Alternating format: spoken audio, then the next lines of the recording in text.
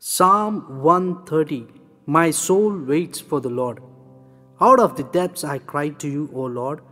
O Lord, hear my voice. Let your ears be attentive to the voice of my pleas for mercy. If you, O Lord, should mark iniquities, O Lord, who could stand? But with you there is forgiveness, that you may be feared.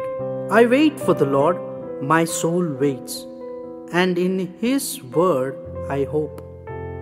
My soul waits for the Lord, more than watchmen for the morning, more than watchmen for the morning.